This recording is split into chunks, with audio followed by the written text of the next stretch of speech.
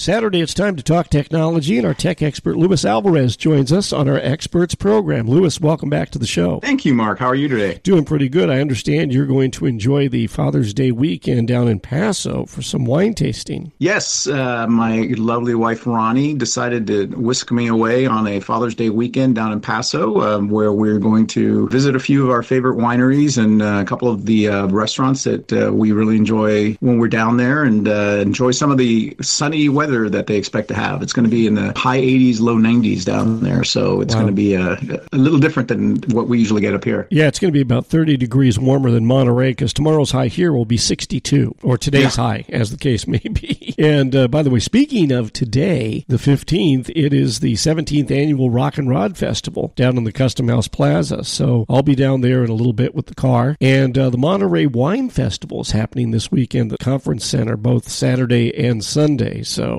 plenty going on. That's a lot of fun. You've been to both. We've gone to both and really enjoyed seeing your car and chatting you up while you were there, and then going over and tasting some of the wines and talking to some of the winemakers and folks from the winery. So it's a really enjoyable experience, even if it's not blazing sun. It's still a fun day. Right. Hey, the U.S. Air Force is confirming that it has conducted its first successful AI dogfight. This is going to be our topic for the day, and it's an autonomously controlled aircraft, so that means it has no pilot. Correct. The X-62A, which is really a modified F-16, is something that the Air Force has been working on for a while because, like many industries, the Department of Defense, all the services are having a recruiting issue and finding enough, not just when you think about recruitment, airmen and soldiers, but fighter pilots, people who want to fly planes. And it's also very expensive. The F-35, which is one of the most modern fighters that we have now, is a $35 million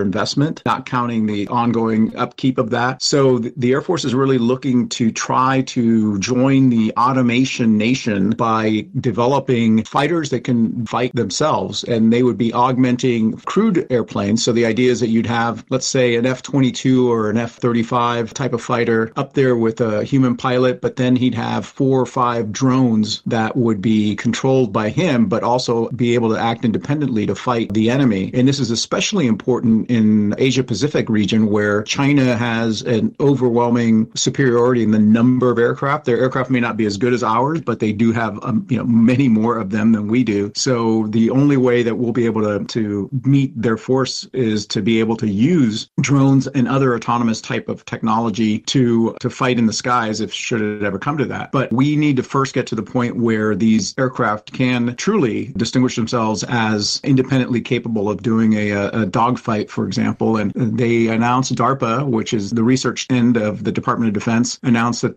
they had successfully executed a dogfight where one of the aircraft, this X-62A, was fighting a human-crewed F-16. And interestingly enough, they did not say who won that dogfight. They said that information didn't really matter. It's just the fact that it was able to be done was a key highlight of the test. Right. They said they got as close as 2,000 feet away from each other, traveling at 1,200 miles per hour. Boy, it doesn't take long to go 2,000 feet when you're moving that fast. Probably like in the blink of an eye. That's the thing where the idea of computers being able to do this is not so far-fetched. I mean, they are faster at being able to process things. They don't have to worry about G-forces like human pilots have to, right? So the idea that they could do maneuvers that might otherwise be impossible for a human to do, none of that is strange. The issue is, can it be done? And can it be done successfully? So that's what this test was designed to do. And they've been doing these tests for a while. They've done a total of 21 test flights so far. And they're going to continue and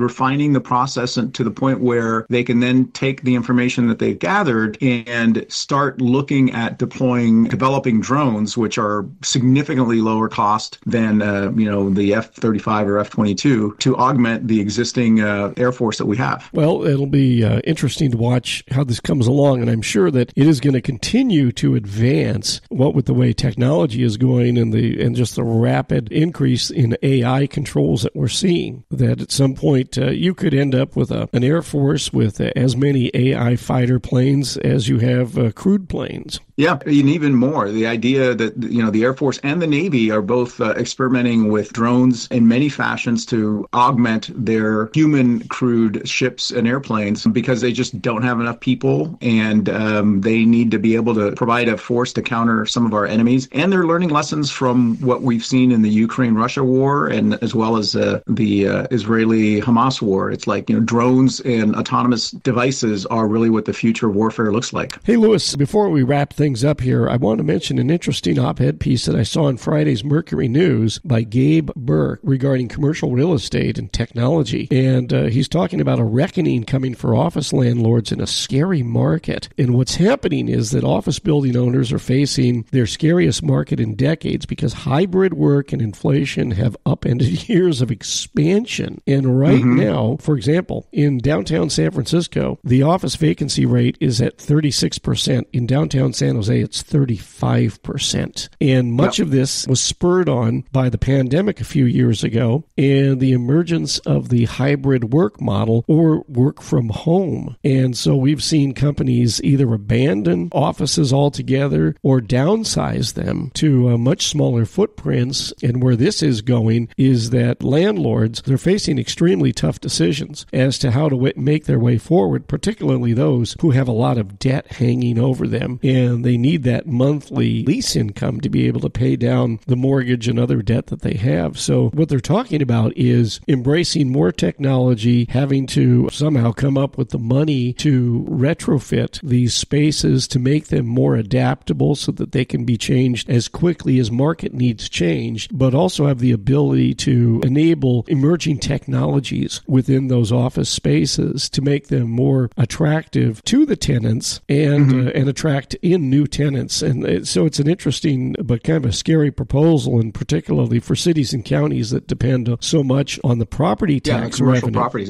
commercial property tax revenue. It's a big thing. It is, and it's literally you can buy real estate downtown San Francisco, commercial buildings for 30 cents on the dollar if you're interested in being a commercial property landlord, because so many people are highly leveraged that invested a lot of money in these properties, and as interest rates now start to increase and they have to refinance some of these properties, they just don't want to or can't. So that's why you're seeing investments in making these commercial spaces more attractive, but also you're seeing a lot of people, especially downtown San Francisco, they're talking about converting some of those commercial spaces to housing. Right. And years past where you had warehouses that have been converted to lofts or apartments, you're going to start seeing some of these commercial spaces being turned into condos and apartments. And it'll be an interesting dynamic because that commercial corridor that we've all grown to love in the downtown areas of some of these large cities will now become a lot of housing as well. Right. And speaking of housing, that reminds me that in downtown Salinas, there's a 6 or 7 story building, the one that housed Rabobank. Wasn't that converted into housing, the upper floors? Yeah, and it's fully leased out. I think there were 48 or 50 apartments,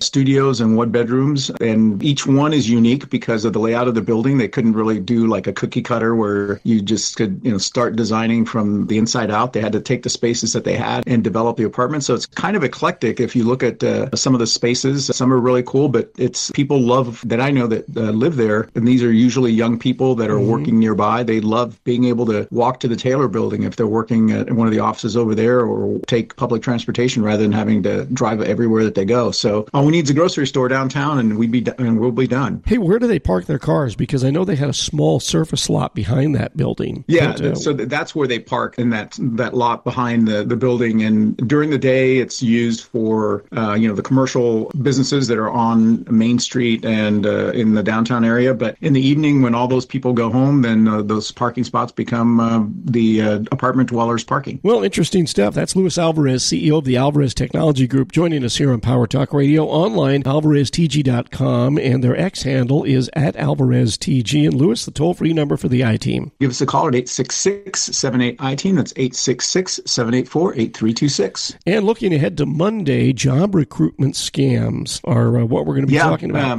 They're out there. If you're looking for a job, especially if you're a young person, you'll want to listen in and see how you can protect yourself. All right. Join us then, starting at 8:30 Monday morning here on Power Talk. Thanks, Luis. Take care, my friend.